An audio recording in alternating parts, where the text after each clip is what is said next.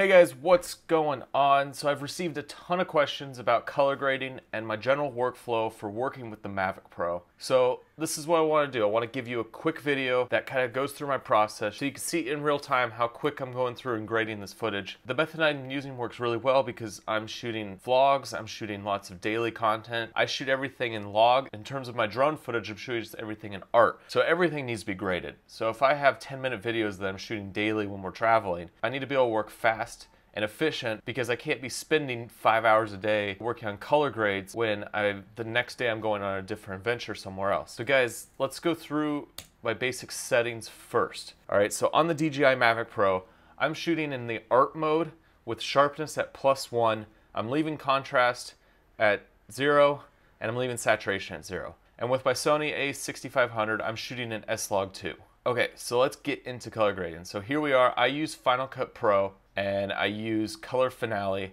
which is an awesome editing software. If you haven't worked with it and you're editing in Final Cut Pro, then guys, you gotta download a trial. You gotta check it out. I put a link in the description. It's a really cool piece of software and it allows you to have an awesome workflow right within Final Cut Pro.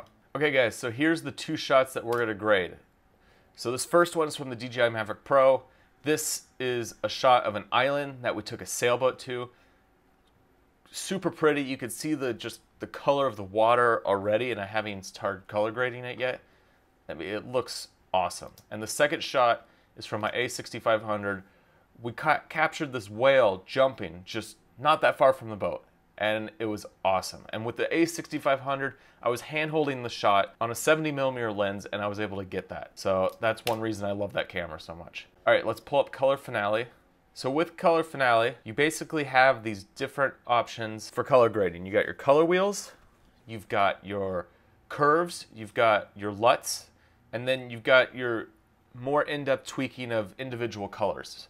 So I like to use a mix of all these when I'm grading. I'm gonna open up my scopes, which is Apple 7. So I brought up my scopes, which is a great tool to use when you're color grading. When you're using your Luma, you can see at the very bottom your zeros is where your darks are, your hundreds are where your whites are, so you can see nothing's overexposing, nothing's underexposing. And then you could also see your color space, so if you were to shoot something and it was a little bit off in color, you would see like a spike in the red, the green, the blue. Also your vector scope shows you if you're pushing way too much in one direction with your colors. All right, so let's do a quick test. So I'm gonna take the darks and I'm just gonna push them right into the red. And you can see right there, obviously the image looks like crap. If you go to our scopes, the Rgb Parade, you can see how the darks, I pulled the red straight up. And now I can go back to level it out and the image is starting to look better. So you could use your Rgb Parade to play with your colors.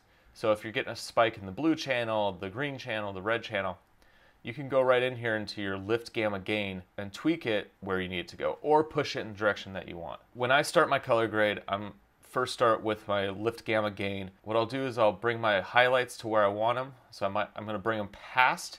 I'm going to watch on my Luma curve over here, and then I'm going to dial it back to where I'm happy. So those clouds are starting to expose, so about there. And then I'll bring my darks down. And I want to bring those up. So the image is pretty crushed already. And then with my mids, I might bring that up a tad, then dial back my lift even down further. So it has a good starting. So in your color wheels here, this is off and back on. You can already tell it's looking much better from where it was. So now what I'll go in and do is add a LUT.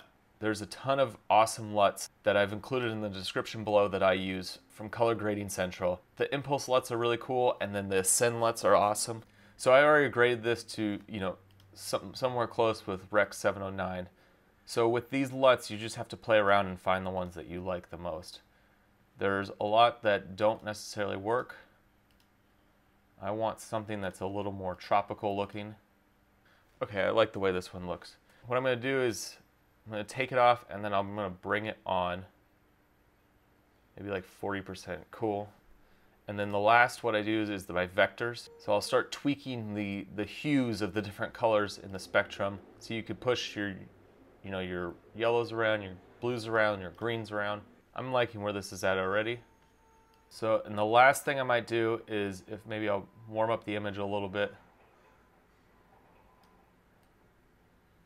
That's my basic process when I'm working with DJI Mavic Pro footage is I play with my lights and my darks, I then add a LUT, and then I mess around with the hues and saturations from there. So this image is looking pretty good from where it's at. Sometimes I might push the image further if I'm really going for a specific look.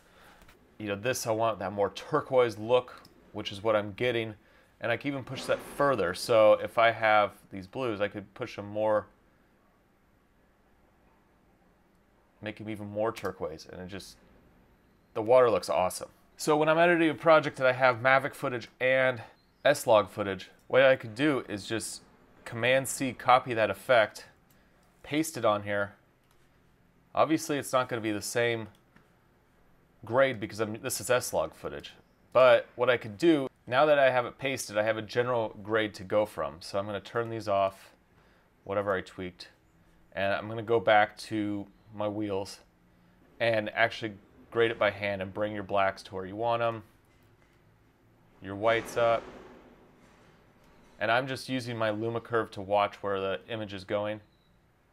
And then I'll go add my LUT. I'll dial that where I want for the LUT. I might bring it a little bit different with S-Log, so I might bring it on a little stronger. And then my vectors, boom, add that. And then I'll watch the shots against each other.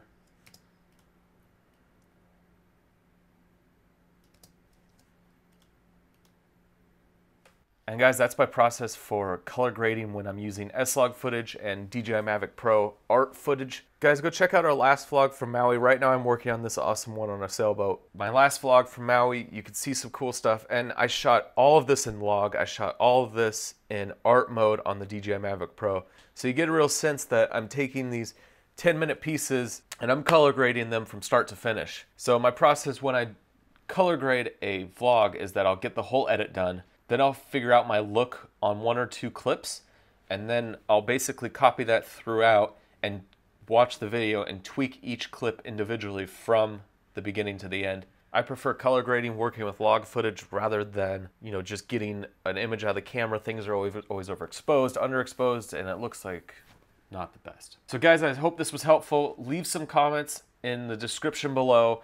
Let me know if you want more in-depth color grading tutorials that go after specific topics or that dive more into color grading when you have more time. You're working on something like a commercial or a film or something where you're going to want to sit down and grade it even more. This is my quick workflow. This works great for my vlogs. This works great for projects that I want to get out the door, stuff on YouTube, you know, stuff that I'm not spending days and days working on the edit. Guys, make sure you subscribe. Check out Color Finale in the link below. I've added a trial to it so you could try it for a week. Color Grading Central also has some great LUTs if you're looking for LUTs. There's tons of LUTs online as well. Guys, have a great day. Check out our vlogs. We got some really cool stuff. Right now we're in Maui, and then we don't know where we're going next. We're spending an entire year traveling. So let me know what you're looking for in terms of tutorials, tips, and other videos in the filmmaking world, and I'll try to get those made wherever we're at. And guys, I'll see you on the next one.